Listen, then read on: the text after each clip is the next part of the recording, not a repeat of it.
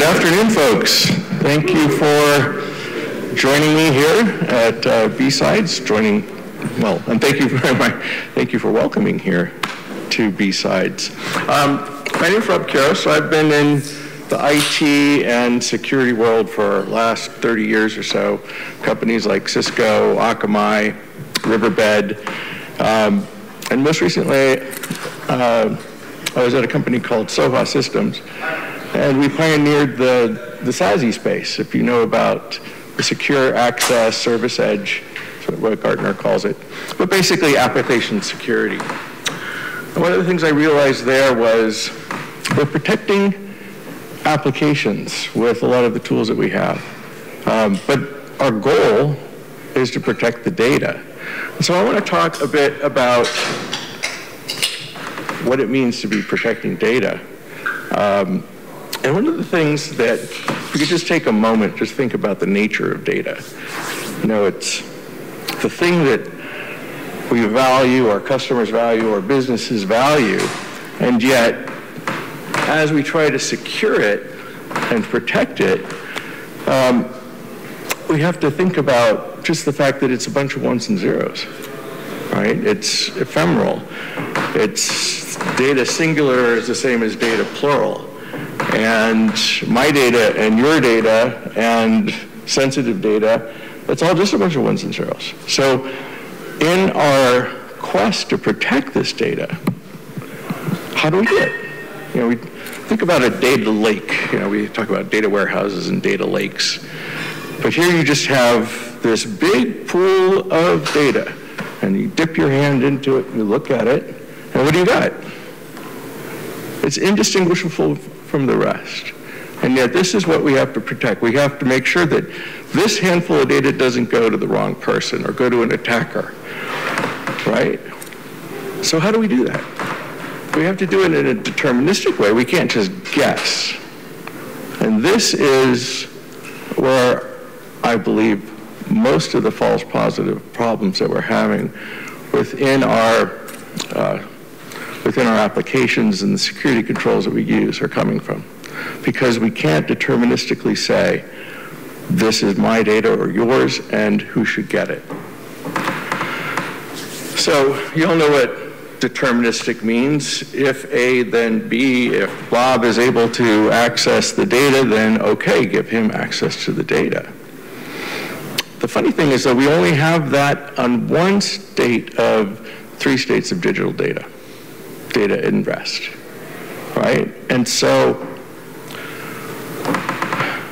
how do we get that determinism from this data that we have stored in our file systems, in our S3 buckets, in databases, et cetera? How do we get that and apply it on data in use and data in motion? So that's really the majority of what I want to talk about today, and also to look at different ways of doing that. So let's look at a typical microservices application. So you've got multiple services. Say you've got a front-end service that authenticates the user. You've got a back-end service that actually goes and reads that data from a storage system. So this is typically what we're doing, right, with our storage, with our storage controls.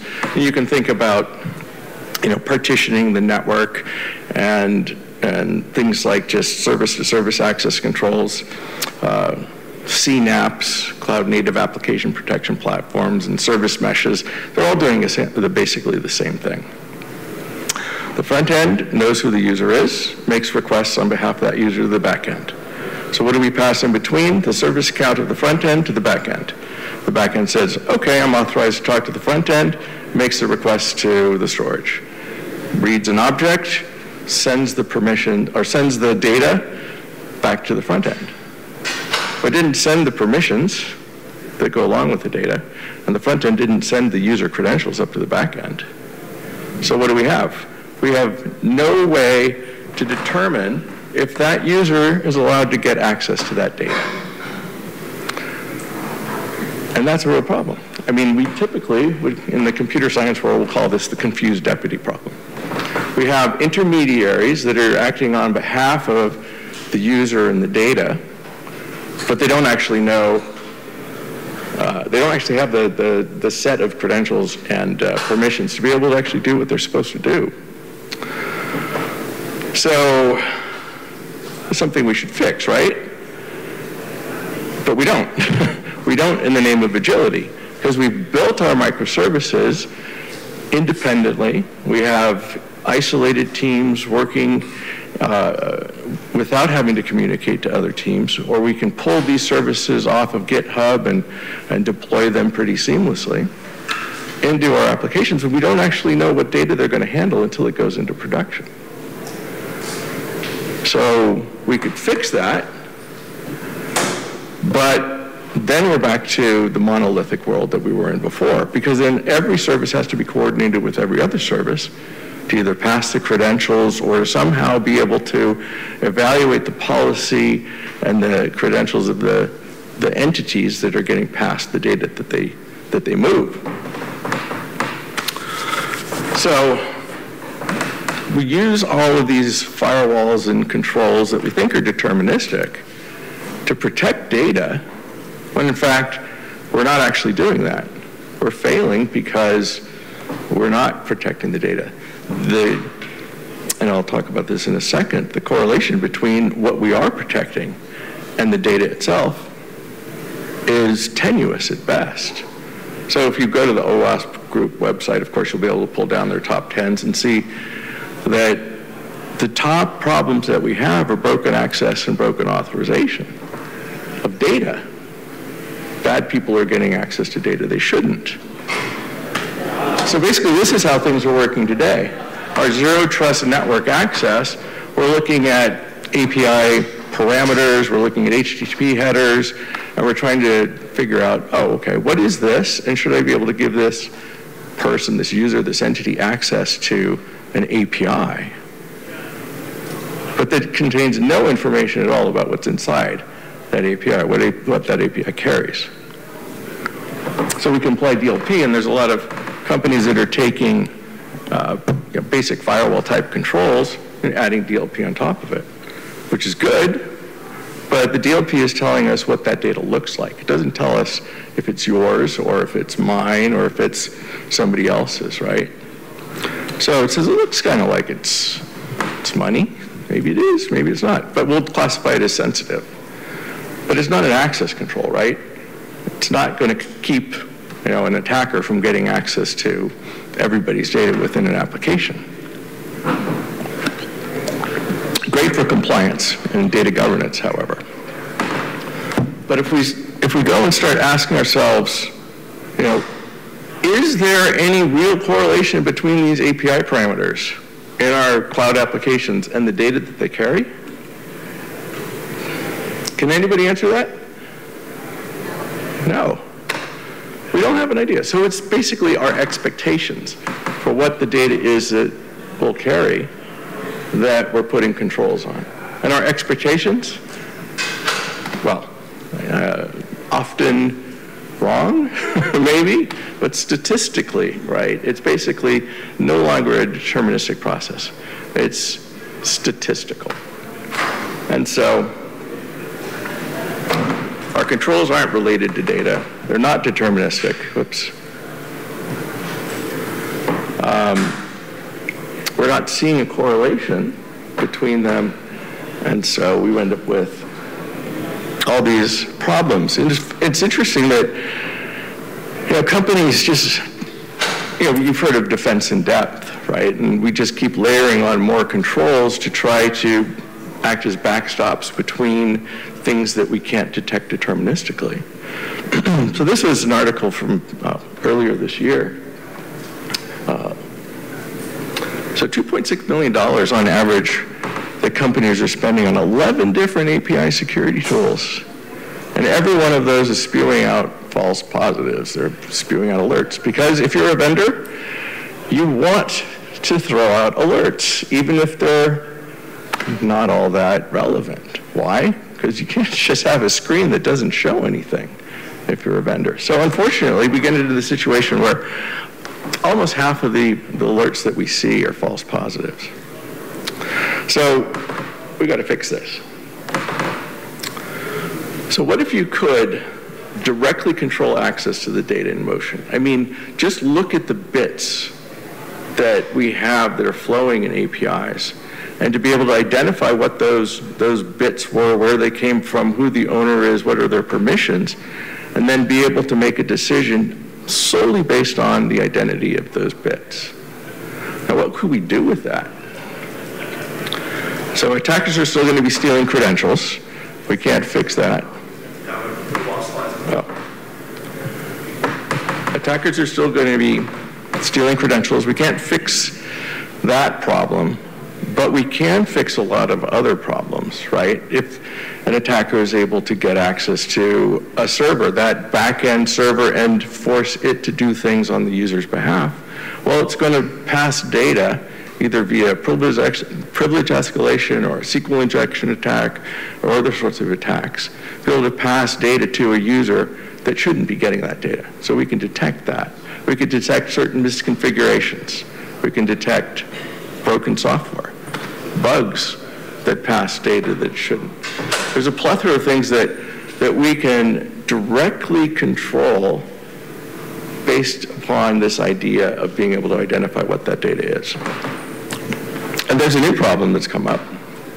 If we think of generative AI, is anybody familiar with the term RAG, retrieval augmented generation? So this is something that a lot of enterprises and companies are adopting as a way to store their enterprise data in a format, in a vector database, that can be used to add information to a user's question. So I could ask, analyze the company's financials for the last 3 quarters and project what our sales are going to be for the next quarter. And it would pull that information directly out of the RAG. The problem is, all of those vectors are stored as chunks. They're not objects, they're chunks. And if you think about the problem of connecting chunks to permissions, it's a completely different world. So I'll talk about that in a second.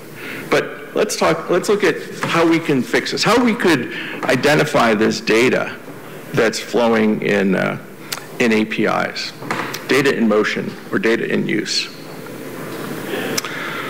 Well, EDRM, or Enterprise Digital Rights Management, is a technology that was developed a decade ago or so.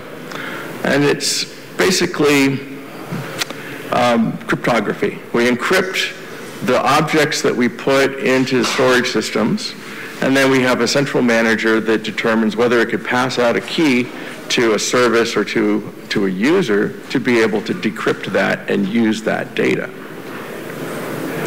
So it's relatively straightforward, sounds good, but then if we go from a world where we're dealing with objects to the world where we're dealing with just chunks of data from objects, we get into a whole lot of other problems. Do you put the same permissions on a chunk that you do on the object? If you have the chunk and you want to pass it on to another service, well, in this world, you should encrypt it, right? So how do you do that? You go ask the central manager for the private key so you can encrypt it. Well, that is compromising security in and of itself. So you pass the chunk up to the central manager, have it encrypted, send it back, and then you pass it along, and the next service does essentially the same thing down the chain. And who wants to take the performance hit for that? Nobody. So this, good idea, but isolated to specific use cases where we can really only, need to look at the objects themselves. So this is what I was just saying, the messy picture that we would end up with. Google came up with a different approach, and this is what I would call the most technically correct way to solve the problem. You can go and look up this paper. The slides will be available to you after the event here. But basically what it is well, let's not be stupid about not passing credentials of the users in the APIs, and let's not be stupid about passing permissions. Let's do both. We'll send them credentials down, and we'll send the permissions up, and every place where we can evaluate whether or not these entities are authorized, the entity is authorized to access the data, we'll do it. And they use a central authorization system called Zanzibar. And you can read about this one as well. But the interesting thing about this is that we've solved the problem about that encryption. We don't have to send the data anywhere. We have the same permissions, and we can move them along with the data, even as we chunk it or transform it, right? One little problem with this. You've got to change all of your services in order to pass the permissions. And if you're Google, that's not a problem. If you're not Google, then it is a big problem because your services aren't built to do that. So there's another problem, though. When it comes to dealing with chunks, and I alluded to this earlier, if you have a chunk that comes, well, when you're dealing with chunks, basically, if you think about it from the perspective of data deduplication. And are you all familiar with data dedupe? Yeah, okay. So in data dedupe, we use content-defined chunking. We find common chunks of data that come from many different places, and we store them once instead of storing them for every object they occur in. Or we send it across the wire just once. So I worked at Riverbed. We were a WAN optimization company doing data deduplication. We got 99% of the bytes off the wire with data dedupe. And in storage, they can get 80 to 90%. So what does that say about the number of duplicate chunks that are flowing around in enterprises? It's a huge, huge amount. So this ends up being a real problem. What if that blue chunk that came from those two different objects has permissions that conflict with each other? Which one do you pick? That's the problem with just straight passing the permissions. So in this world where we have to deal with chunks, we have to deal with this problem specifically and figure out a way to solve it. So what I looked at for a long time, thinking about this problem as I was at Riverbed, as I went to Soha and then to Akamai, was how can we think about a reverse deduplication? How can we think about looking at the chunks and then figuring out where they came from? Because really that's the problem that you have to do. Or you have to solve to determine, well, is this a unique chunk that came from just one object? Is it a chunk that belongs to multiple objects? Or is it noise, like the company logo that sits on every PDF in the company or the boilerplate on every contract, right? And so in order to do that, we have to be able to inspect all of these different objects that might exist to be able to figure that out. And that's a difficult problem. So instead of trying to boil the ocean and solve that completely, we can constrain the problem to just the data that we see moving within a given time window. So if we think about it the way that an application works, let's think about the time around an API call. How long from the time that that API call is made, say it's a GET operation, how long after that API call would a read of an object happen? And how long after a put operation would the write happen? And if we can expand that just a bit to try to cover those operations, now we can focus ourselves just on the objects that are being read and written within that given time window. And over time, we can then build up our knowledge about the different sets of objects and chunks that exist within the environment. So we don't have to boil the ocean from the start. We can look at it on an incremental basis. We can grow this knowledge of what's going on in the environment incrementally. And when we get to the point where we have enough information about where these chunks come from, and we can start distinguishing well, are they junk, are they unique or not, then we can throw it all in a big graph database and come up with something that looks like this.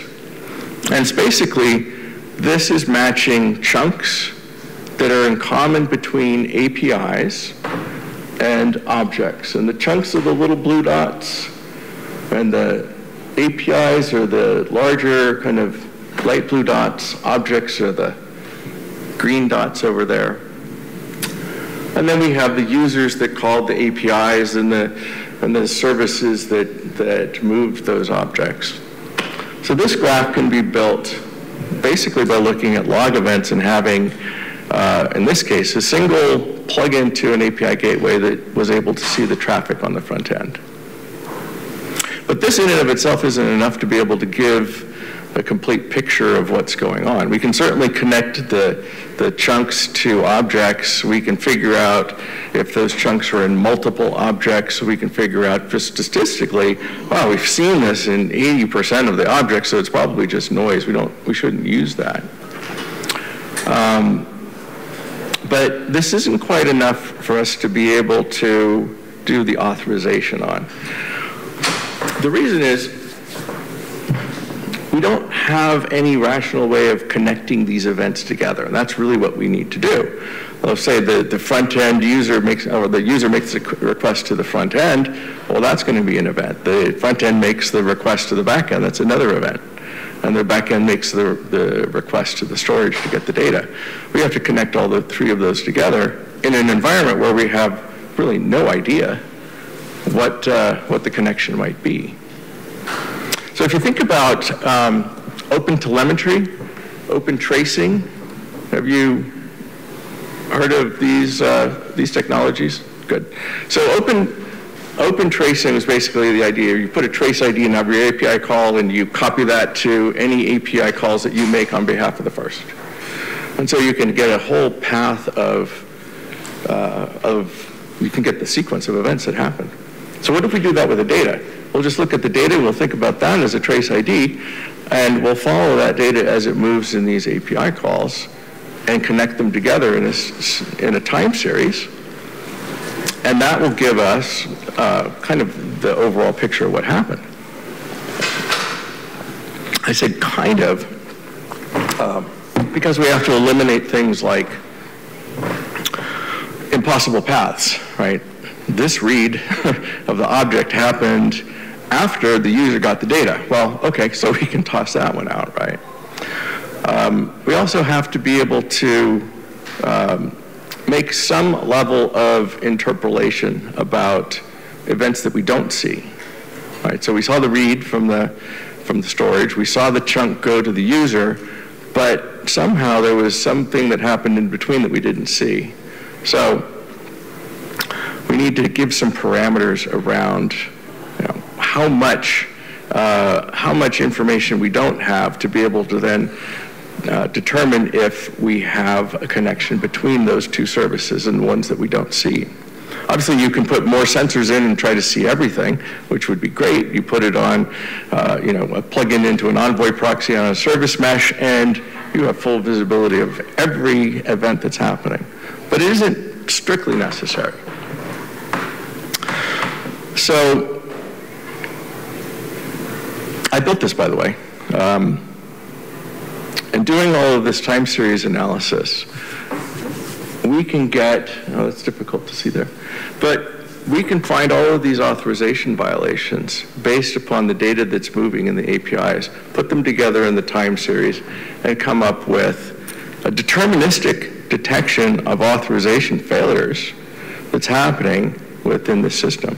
In this example, user Bob gets 7 chunks of data out of about 10,000 from this nuco doc/ernoid 116, and we were able to determine, based upon that object name and doing a lookup into a database, what the permissions and ownership are on that object, and then apply them to the chunks that we're moving to Bob, and we found out, like, this is Amy's data going to Bob, and we can flag that.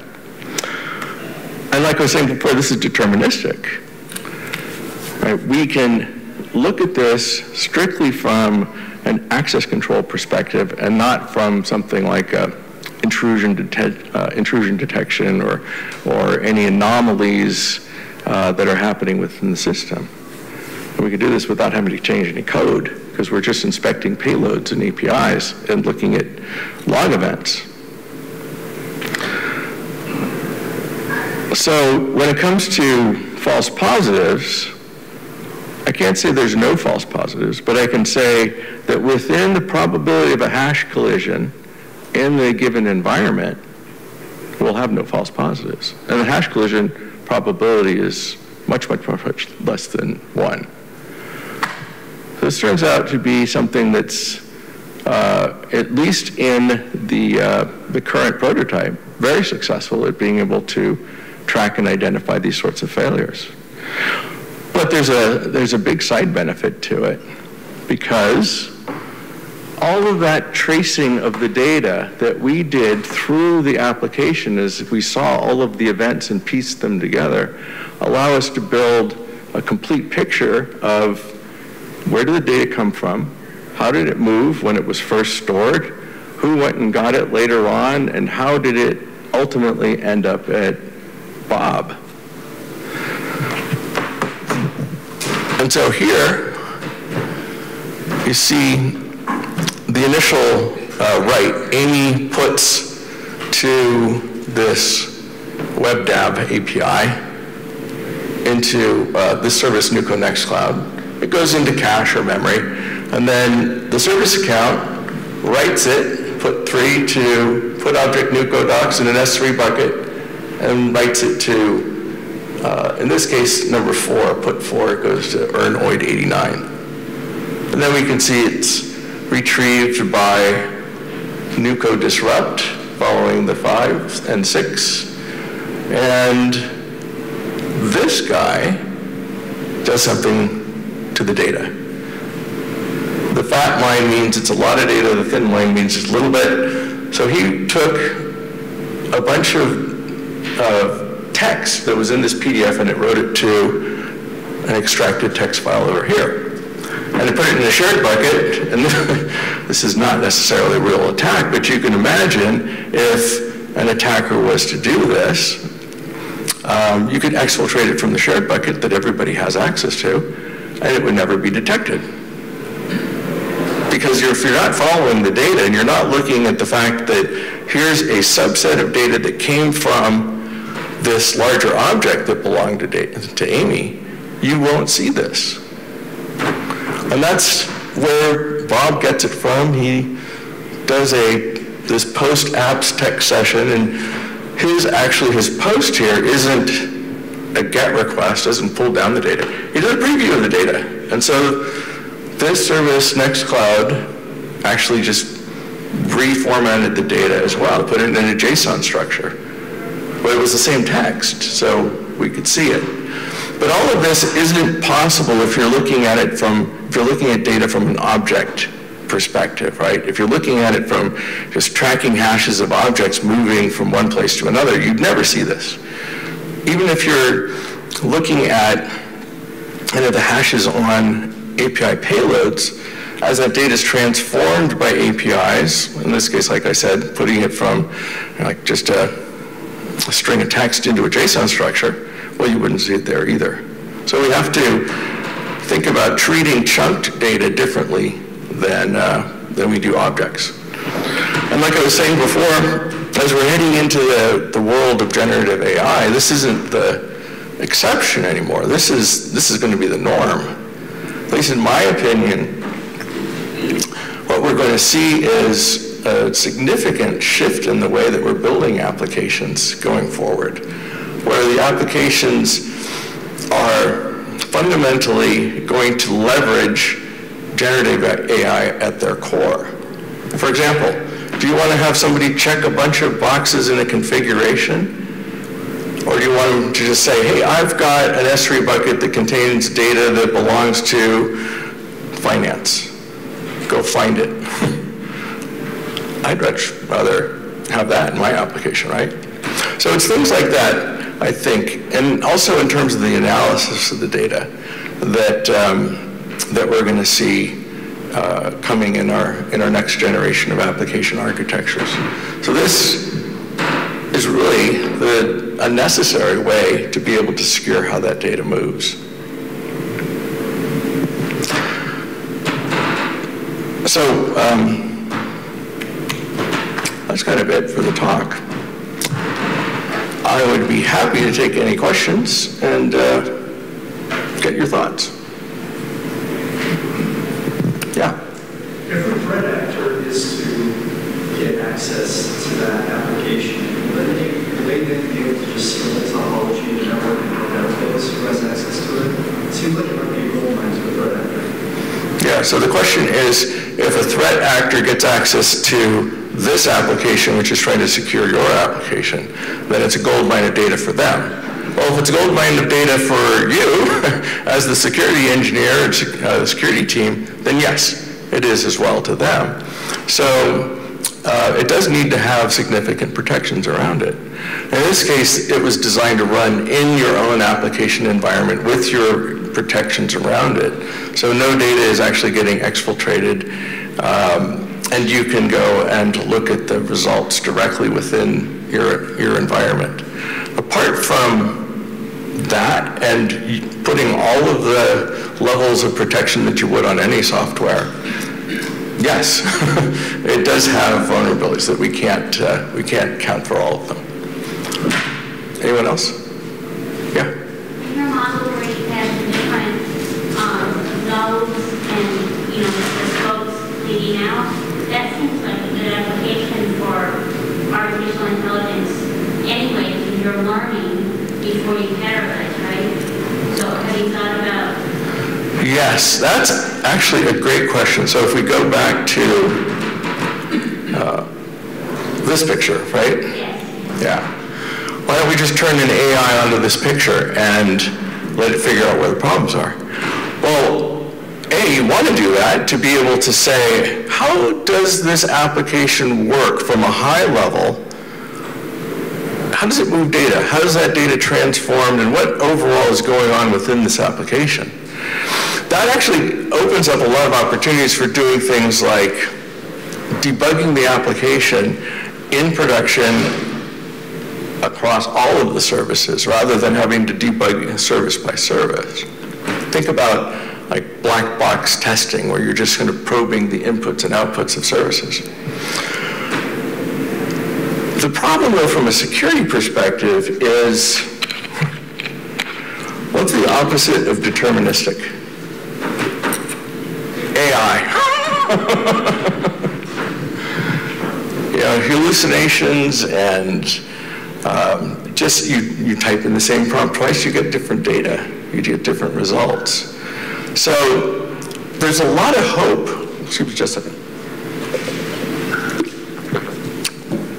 There's a lot of hope in the ability of AI to improve our security, to improve the way that we can do data classification, DLP, and do detection of problems within the applications. And all of that is great, but it's not deterministic. And so if what we need is a way to do access control specifically, and if we're looking to bring down the levels of false positives that we have, those non-deterministic approaches are going to be an issue. Sure. Any other questions? Well, we have 10 minutes, so I can show you a little bit of a demo if you'd like. That'd be awesome. Yeah.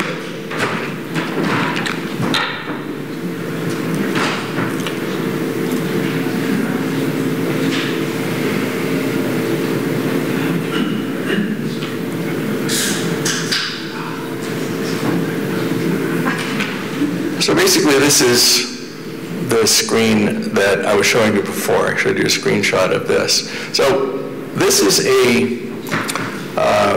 a canned demo that we have. It's deployed into an AWS account.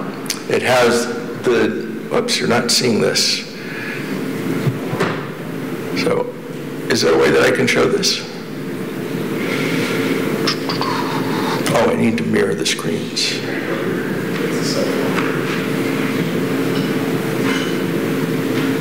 Displays range.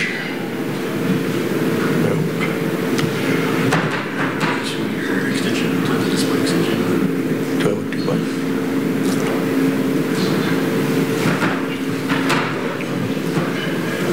Which one are you trying to? It's the browser window here.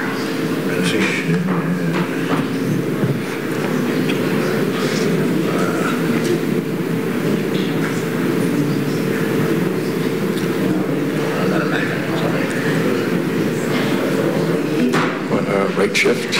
Yeah, I'm just trying to click it to drag, because if you drag it off to the extension. Oh, okay. I see. I got you. I think we can do it from here.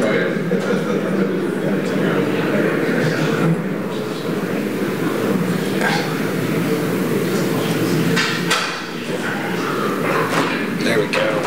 All right. There we go.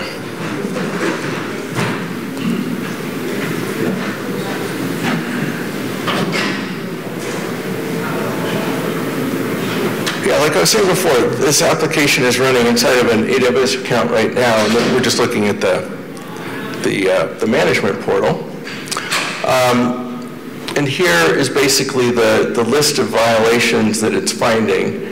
And I will have to admit some guilt to what I was talking about before.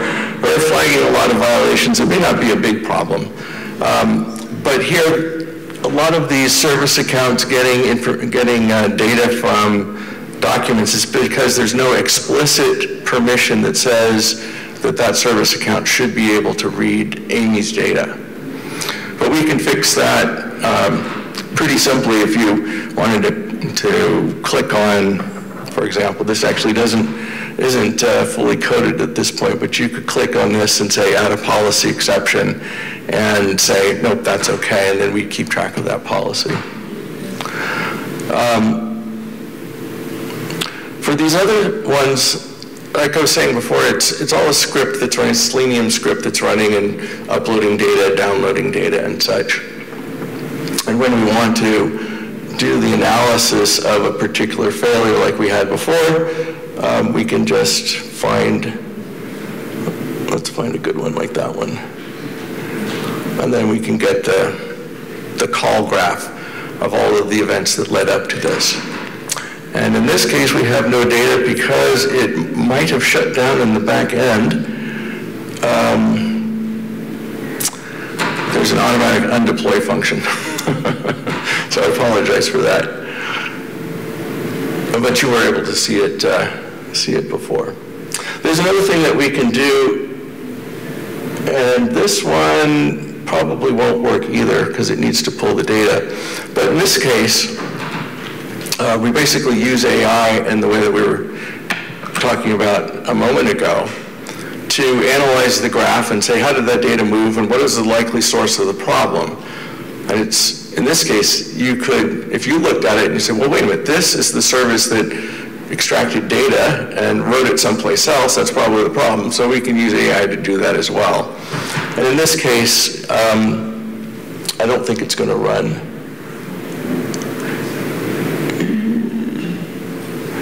But we'll give it a shot. We can have AI analyze that graph and figure out where we should put a policy to remediate the issue. So we can say, oh, well, one thing we can do is don't allow that service nuco disrupt to read that particular object. Or we could say, don't allow it to read any object that belongs to Amy.